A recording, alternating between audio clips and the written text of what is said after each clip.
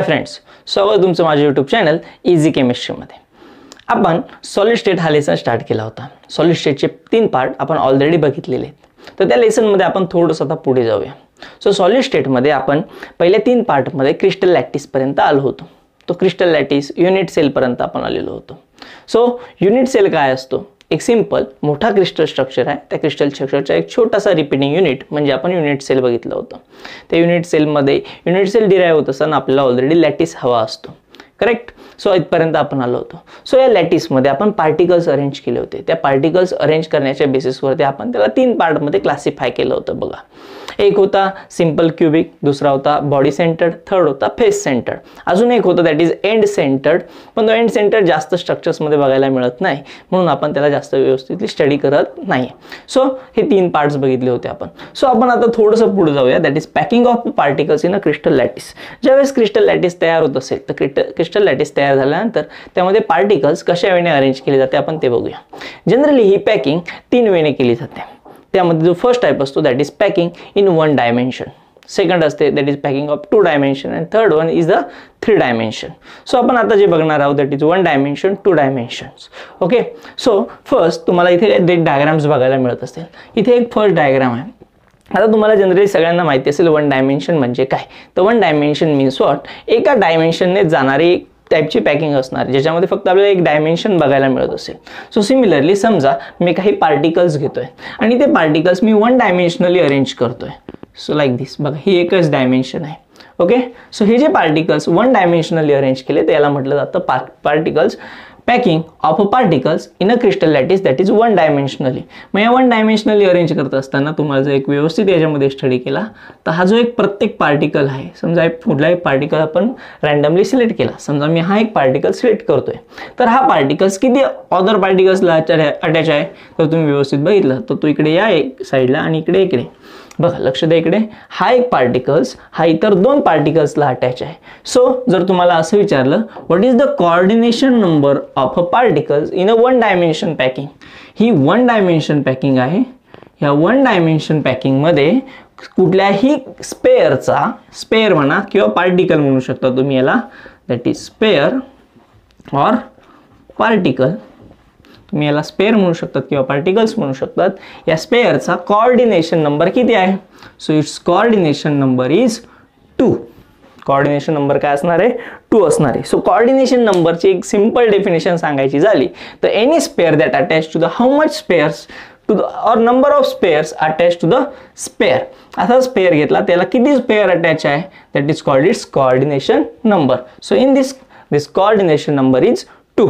आणि ही कोणत्या टाइपची पॅकिंग झाली? दिस is called 1 dimension packing. Okay. आपण क्यूबिक स्ट्रक्चरमध्ये बघतोय.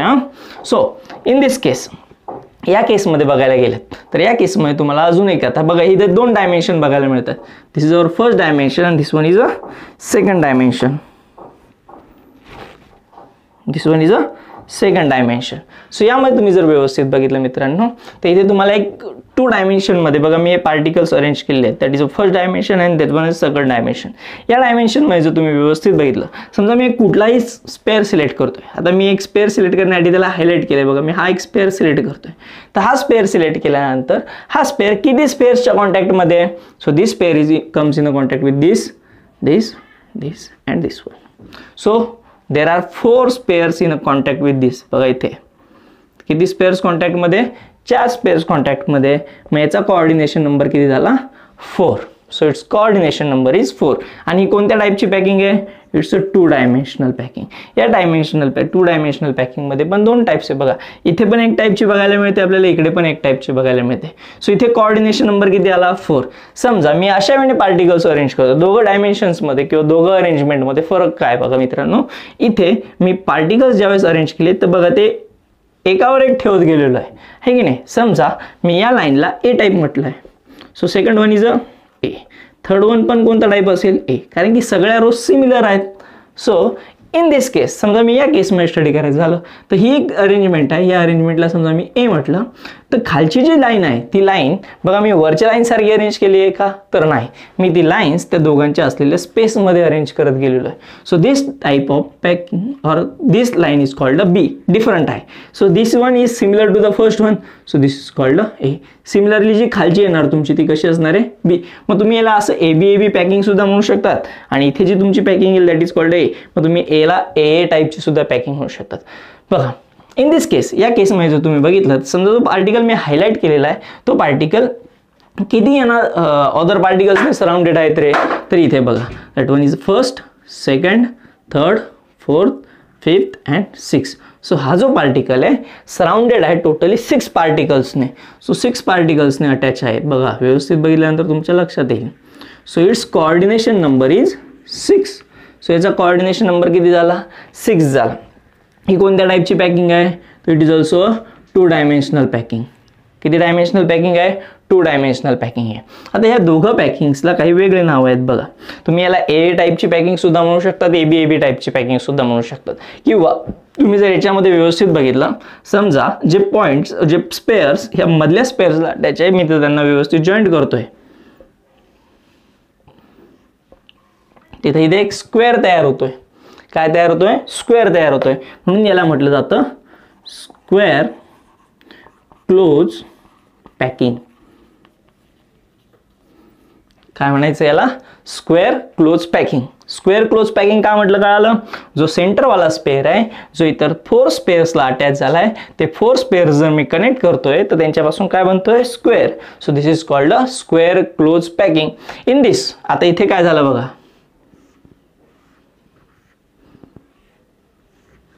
काय तयार झाला, हेक्सागॉन. काय तयार झालाय, hexagon. So it is called a hexagonal close packing. काय म्हणायचं तुम्हाला याला, हेक्सागोनल क्लोज पॅकिंग. हे दोघी टाइप्स कसले आहेत, 2 डायमेन्शन, आणि ही कुठली पॅकिंग आहे, 1 डायमेन्शन. याच्या दोघांमध्ये याच्यामध्ये कोऑर्डिनेशन नंबर काय आहे, 4, तर याच्यामध्ये कोऑर्डिनेशन नंबर किती आहे, 6 आहे. मग आता तुमच्या लक्षात आलं असेल, ज्यावेळेस आपण पॅकिंग बघतो तर पॅकिंगमध्ये म्हणले आपण किती टाइप्स करतो, 3 टाइप्स करतो. त्यातला first one is a 1 dimension, second one is a 2 dimension. 2 dimension मध्ये 2 टाइप, एक आहे स्क्वेअर क्लोज पॅकिंग, दुसरा आहे hexagonal close packing. So square close packing मध्ये करायचं काय, तुम्हाला ए टाइप अरेंजमेंट करायची. सगळे पार्टिकल्स एका खाली एक, जो सेंटरवाला पार्टिकल्स आहे त्याच्या सराउंडिंग 4 असणार आहे आणि तो तयार करणार आहे स्क्वेअर. सो 2 डायमेन्शन मध्ये तो कोऑर्डिनेशन नंबर 4 येतो त्याचा. तर इकडे काय होतं, हेक्सागोनल क्लोज पॅकिंग मध्ये कोऑर्डिनेशन नंबर येतो 6. दिस is also called A B type packing. चलो आता आपण थर्ड मीन्स 3 डायमेन्शनल पॅकिंग कडे जाऊया. ओके, सो आपण आता बघणार आहोत 3 डायमेन्शनल पॅकिंग. 3 डायमेन्शनल पॅकिंग मध्ये काय होणार मित्रांनो, जसं 1 डायमेन्शन मध्ये बघितलं आपण की पार्टिकल्स हे 1 डायमेन्शनली अरेंज केलेले होते. सो 2 डायमेन्शन मध्ये 1 अँड 2 डायमेन्शनली अरेंज केले होते. सो आपण इथे काय करणार आहोत, तर 3 डायमेन्शनली अरेंज करणार आहोत. तो 3 डायमेन्शनली बघितलं तुम्ही, तर चला आपण पहिल्यांदा आपल्या स्क्वेअर क्यूब पॅकिंग मध्ये बघूया. सो पहिल्यांदा आपण काय केलं मित्रांनो, की पार्टिकल्स हे अरेंजमेंट करून घेतलेले. सिमिलरली आता मी करणार काय मित्रांनो, बघा दुसरं लक्षात आहे इकडे 3 डायमेन्शनली अरेंज करत असताना काय करणार. सो इथे जर तुम्ही बघितलं की हे पार्टिकल्स ऑलरेडी 2 डायमेन्शनली अरेंज आहेत. 2 डायमेन्शनली कशी अरेंजमेंट आहे, तर दिस one is first dimension and this one is second dimension. हे 2 डायमेन्शनली अरेंज आहे. आता आपण काय करणार की 3 डायमेन्शन म्हणजे काय, एक तर आपण बिहाइंडला त्याचे ऍड करत जाणार किंवा वरती ऍड करत जाणार. सो समजा कन्सिडर करा की मी हा सेम लेअर आहे दॅट इज 2 डायमेन्शनल, याला मी असं घेतलंय आणि यावरती same layer me as it is put करतोय. म्हणजे काय केलं बघा, हे असे क्रिस्टलाइट पार्टिकल्स अरेंज केलेले, हे पार्टिकल्स वरती आपण सेम लेअर असंच यावरती ठेवणार. मिनिंग म्हणजे समजा आता असं माझ्याकडे एक मॉडेल आहे बघा, लक्षात इकडे. समजा आपल्या हा एक बॉटम लेअर आहे, हा हे 4 स्पेअर्स कन्सिडर करूया आपण, that one first, second, third and fourth. हे 4th स्पेअर तुमचे असे आहेत. ओके, ह्या 4 स्पेअरच्या बिहाइंडला मी सिमिलरली 4 स्पेअर अरेंज केले बघा. हे 4 स्पेअर तुमचे फ्रंटचे झालेत, बॅकला मी सिमिलरली 4 स्पेअर अरेंज केलेले आहेत. मग आता याला डायमेन्शन्स किती झालेत, so this one is first dimension, second dimension आणि बॅक साईडला गेला त्याचा 3rd डायमेन्शन. सो ही झाली तुमची 3D अरेंजमेंट. काय झाली मित्रांनो, ही 3D अरेंजमेंट झाली, दॅट इज 3 डायमेन्शनल अरेंजमेंट झाली. So okay, so this is called a cubic close packing. काय म्हणायचं याला, क्यूबिक क्लोज पॅकिंग. आता क्युबिक क्लोज पॅकिंग म्हणजे काय? समजा मी काय केलं 1 2 3 4 आणि याच्या पाठीमागे अरेंज केलेले अजून 4 ते घेतल्यानंतर एक क्यूब तयार झालाय लाईक दिस. बघा बरं तुम्हाला बघायला मिळतो इथे एक काय तयार झालेला आहे? क्यूब तयार झालेला आहे. So this is called a cubic close packing. आणि या क्युबिक क्लोज पॅकिंग मध्ये जर मित्रांनो तुम्ही व्यवस्थित बघितलं की कोऑर्डिनेशन नंबर, आता व्यवस्थित लॉजिक लावून जर तुम्ही बघितलं पेज नंबर 10 वरती तुम्हाला याचे डायग्राम्स बघायला मिळतील तुमच्या टेक्स्टबुकच्या. जर तुम्ही त्यामध्ये व्यवस्थित बघितलं तर एक स्पेअर किती स्पेअर्सच्या कॉन्टॅक्टमध्ये जर आपण व्यवस्थित बघायचं झालं. सो जनरली बघा आता लक्ष द्या इकडे, मी जर इथे या केसमध्ये बघायचं झालं, सो समजा हा जो स्पेअर घेतला आपण तर हा स्पेअर किती स्पेअर्सला अरेंज आहे? बघा इथे हा स्पेअर असेल तो, बरोबर आहे, 1 2 3 4 हा फ्रंटवाला आपला हा स्पेअर असणार आहे. हा स्पेअर किती स्पेअरच्या अरेंजमेंटमध्ये असणार आहे? So this one is first one. बघा हा याला अटॅच आहे, देन सेकंडली याला अटॅच आहे, थर्ड इथे अटॅच आहे आणि समजा या साईडने अजून एक रो असेल तर आणि इथे आपण एक स्पेअर ड्रॉ केला तर तो इथे असे अटॅच असणार आहे. म्हणजे टोटली तो किती अटॅच आहे? 1 2 3 4. आता डायग्राम ही 3D आहे. 3D असल्यामुळे काय झालं आपण फक्त इथे 2 डायमेन्शनचा विचार केला, एक इकडे आणि एक खाली. सो 1 2 3 4 आणि सिमिलरली मी यावरती अजून एक लेअर लावला म्हणून एक फ्रंट साईडचा एक असेल म्हणजे या साईडने एक येईल that is a 5th one आणि याच्या बॅक साईडला एक दॅट इज 6th वन. म्हणजे टोटल हा किती स्पेअरच्या कॉन्टॅक्टमध्ये येईल? 1 2 3 4. यावरती अजून एक लेअर असाच लावला तर दॅट वन इज, बघा हा जर तो स्पेअर असेल तर या स्पेअरचा हा 1 2 खाली एक 3 येणार, या साईडने एक 4 येणार. याच्या बॅक साईडला हा एक स्पेअर हा याच्याच एकाच्या कॉन्टॅक्टमध्ये, वरती कोणाच्याही कॉन्टॅक्टमध्ये नाही. सो सिमिलरली हा याच्या कॉन्टॅक्टमध्ये आला म्हणून हा 5th वन आणि पुढून समजा आपण सेम लेअर अटॅच केला तर अजून एक पुढे येणार दॅट इज 6th वन. तर मग या पॅकिंगमध्ये जर तुम्हाला विचारलं की कोऑर्डिनेशन नंबर किती आहे मित्रांनो, so in this coordination number is 6. प्रत्येक स्पेअरचा कोऑर्डिनेशन नंबर किती असणार आहे? 6. So this is called a cubic close packing. याला काय म्हणायचं आहे आपल्याला? क्युबिक क्लोज पॅकिंग म्हणायचं आहे मित्रांनो. सो आपण पुढे जाऊया. आता क्युबिक क्लोज पॅकिंग नंतर हेक्सागोनल क्लोज पॅकिंग मध्ये येणार आहे आपण.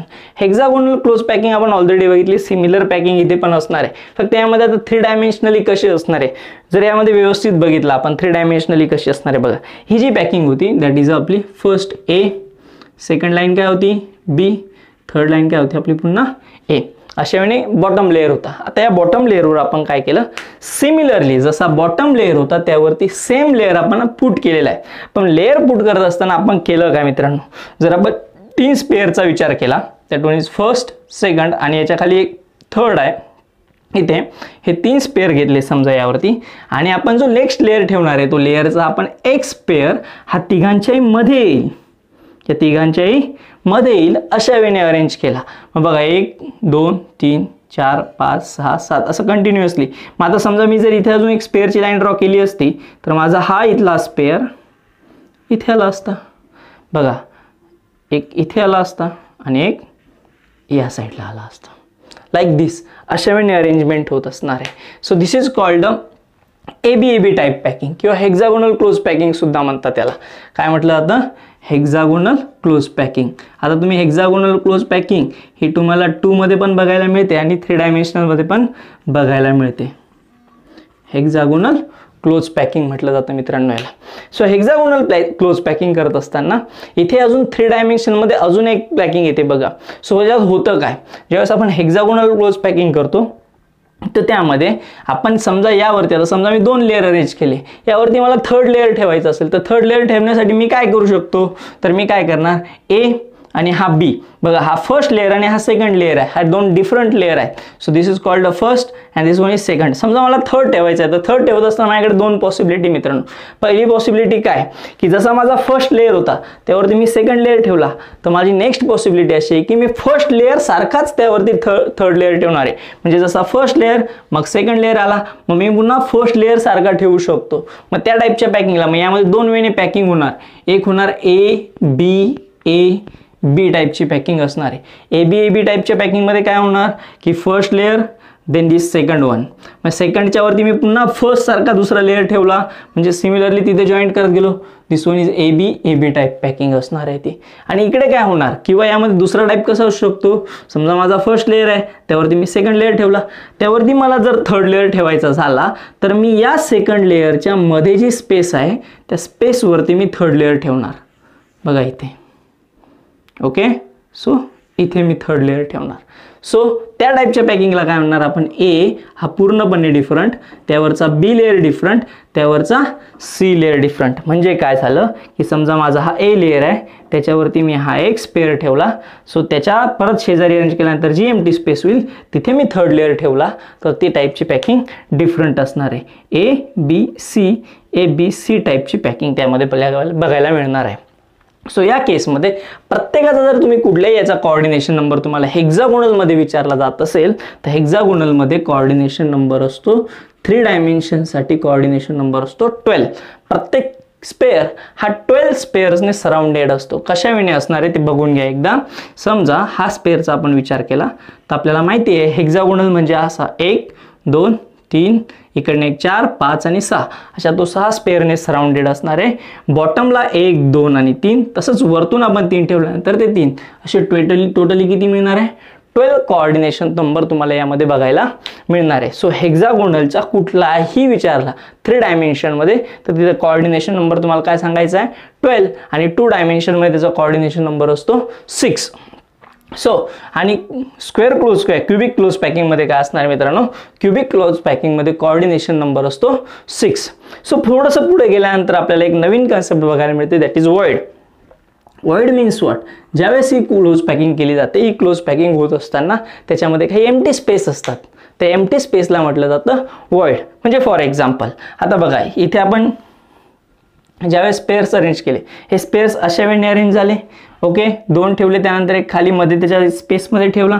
हे ठेवत असताना या तिन्ही स्पेअर्समध्ये एक एम्प्टी स्पेस फॉर्म झाली, दिस इज कॉल्ड अ व्हॉइड. याला म्हटलं जातं व्हॉइड. बघा ती एम्प्टी स्पेस मी इथे खाली दाखवतोय. सिमिलरली समजा मी हे 3 स्पेअर्स अरेंज केले आणि त्यावरती अजून 3 स्पेअर्स ठेवले अशा वेळेने, तर तिथे अजून एक डिफरंट टाईपचा व्हॉइड तयार होतो. बघा हे अशा एक टाईपचा व्हॉइड तयार होत असतो, याला आपण म्हटलं काय जातं void. This void is called a tetrahedral void. हा तुमचा टेट्राहेड्रल व्हॉइड आहे, okay, and this is called a octahedral void. Okay, so 2 टाईपचे व्हॉइड बघायला मिळतात आपल्याला, टेट्राहेड्रल व्हॉइड आणि ऑक्टाहेड्रल व्हॉइड. व्हॉइड एकदम सिंपल कन्सेप्ट आहे.